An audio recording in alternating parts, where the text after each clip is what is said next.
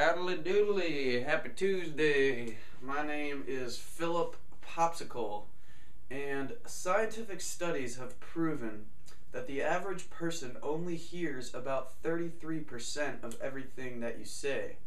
So, in order for them to really hear you, you have to say things 3 times. Scientific studies have shown that only about 1/3 of everything you say is actually heard by the person listening. So you have to say things 3 times in order for people to hear you. And did you know that scientific studies have shown that people only hear about 1/3 of everything you say? So you have to say things 3 times for people to hear you.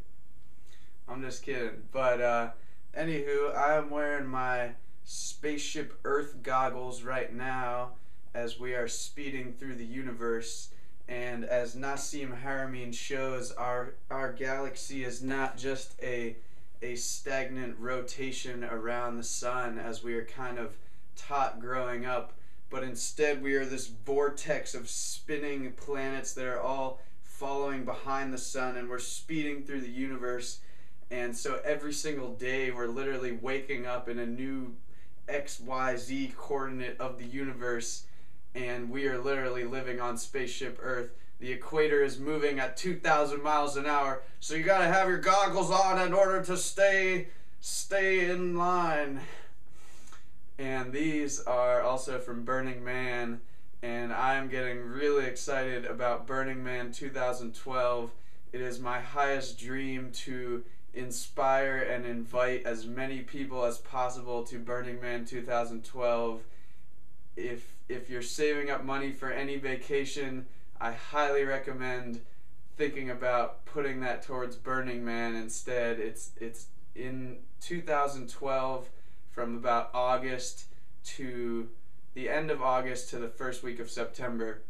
And by now, if you haven't watched a lot of my other videos, you probably think I'm crazy or I'm on some kind of crazy drugs, which I'm not, except it depends on what you classify as drugs, because there's such things as endogenous drugs, which are chemicals released by your own brain.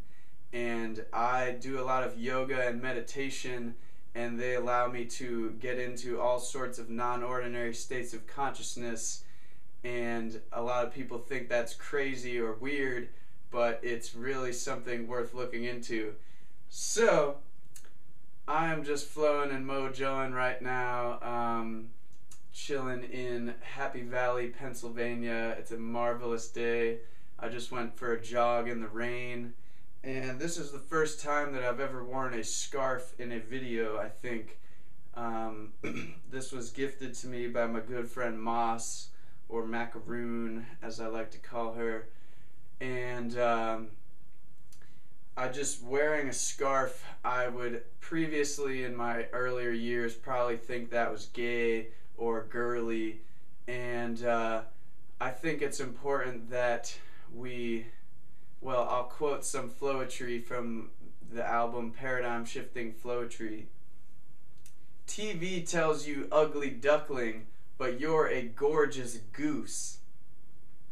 TV tries to sell you something, but never tells the truth. I say less TV, more lessons from Dr. Seuss, because the ones who matter don't mind, or the ones who mind don't matter, and the ones who matter don't mind. So basically what I'm saying is, wear whatever the heck you want, because we shouldn't spend all our time worrying about what other people think, because the people that you actually want to be friends with don't care if you wear a scarf. They're not going to call you gay, they're not going to call you girly. And for so much of my high school years, I was so concerned always wearing certain clothes that I wouldn't get made fun of. You know, I was literally self-conscious if I was wearing socks that were a little bit above my shoe. I would be like so nervous that people were gonna make fun of me because I had these high socks on instead of these low cut socks. And it's just insane. It's ridiculous. It's crazy that we waste mental energy on these things. And I know I'm just being silly and crazy in this video. I think silliness and craziness is a very important part of life, but it also fits into this holistic view of the world where we take into account all of the insane situations going on. And that's one point I want to make. Maybe I should make it three times so that everyone hears it, because scientific studies show that you have to say things 3 times for people to actually hear it, especially if you say it in 3 different ways. But anyways, the point is, all of the videos that I make and things that I say, they could be pigeonholed in a certain situation, but I feel that they fit into this holistic view and these new stories of the world that we're coming to understand, the ones that Charles Eisenstein is speaking about, the ones that Bruce Lipton and spontaneous evolution are speaking about. And these are the views that see humanity as finishing this age of separation, which is coming to an end, the age of control, the age of the ascent of humanity, where we're going to conquer the universe.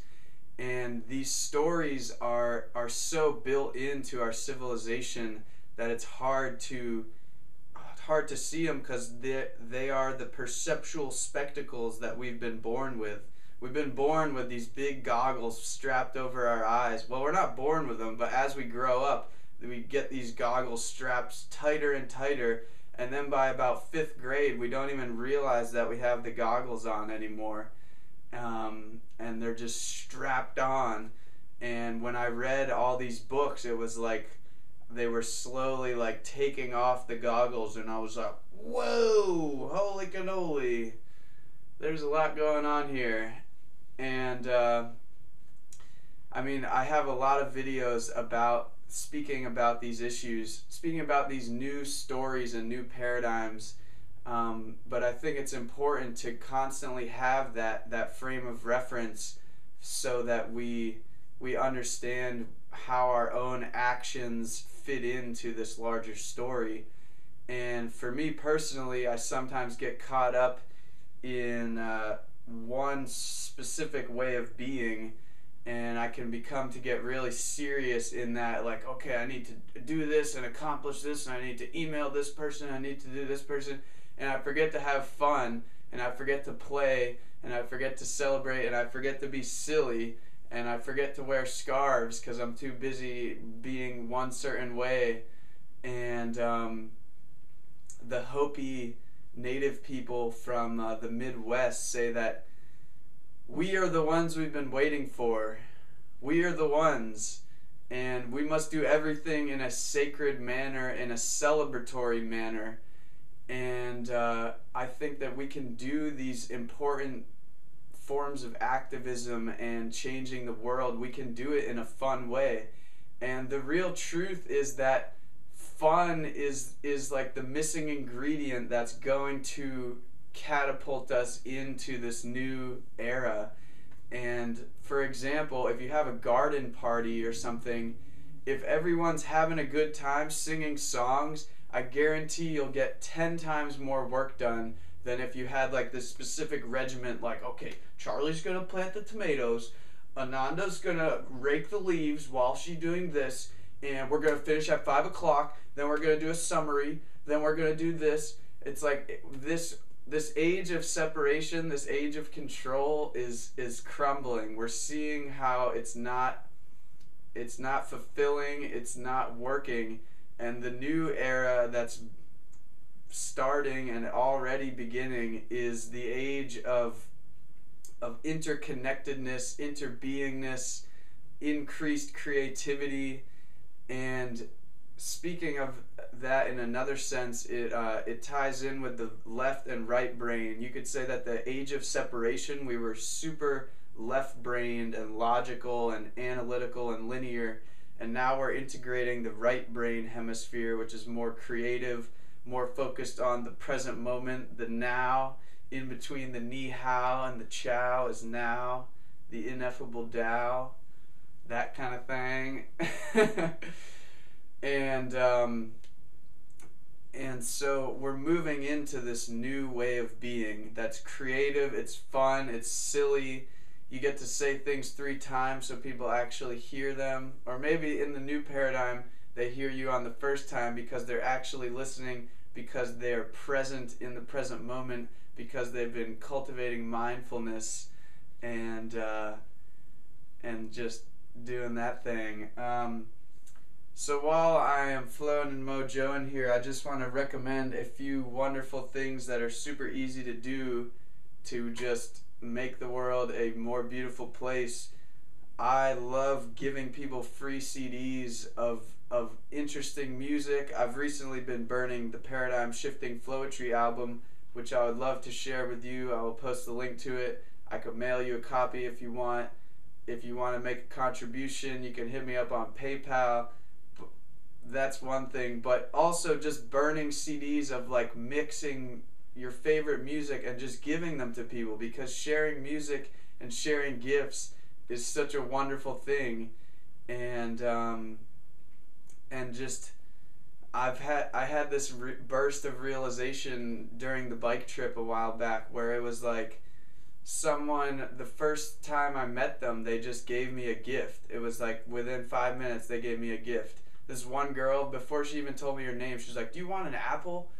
And I was like, wow, that is such a cool thing to just offer someone a gift right off the bat. And it ties in with the golden rule. It's like, treat others how you want to be treated, and realize that it feels awesome to just receive a gift, but it also feels awesome to give a gift. And when you spread good karma, it comes back like a boomerang. And when you give and receive, you swing like orangutans. So that's one cool thing that's super easy to do, super cheap, super revolutionary, super amazing. Another thing is just having this is a sense of empowering your environment, having positive reinforcing smells in your environment. So one way of that is incense. I mean, it's really incredible to me how burning an incense can just trigger all these memories. Sense of smell is really tied in with memory. And also it's pretty cool, like the smoke just kind of fills the space, and it allows you to get more of a sense of the dimension of space. That's a very fascinating thing for me, is how if we didn't have any space, then everything would just be filled together. There would be it would just be all one chunk. It's just an interesting concept to entertain. And I know I'm bouncing all over the place, but I love bouncing all over the place because life is a big bouncy play ball. Or what are those things called? Like Discovery Zone, a ball pit. Yes, ball pits are awesome. If you go to Burning Man, there's probably going to be a ball pit there, so I'll meet you at the ball pit. Another wonderful thing, which I'm going to post, the main link, is this really incredible video, which I highly recommend. It's all about how the ideas that we have personally, or the skills and gifts that we have personally, it's hard for us to recognize their power from ourselves, but other people can appreciate it and benefit from it. And so it's important that we give our gifts. How are you going to assist the shift? How are you going to dish out your gift? That is the question. And the video talks about how every idea is important to share. And I think it's really important to have a notebook pretty much by your side all the time to write down these ideas, because I'll post another link to this TED Talk that talks about how these ideas are not ours, and it's only in this, as I mentioned before, the old paradigm of separation, where we have this separate self that ties in with the ego and all these other things, where we either want to claim that the idea is only ours and that nobody else can have it, or we are scared to share that idea.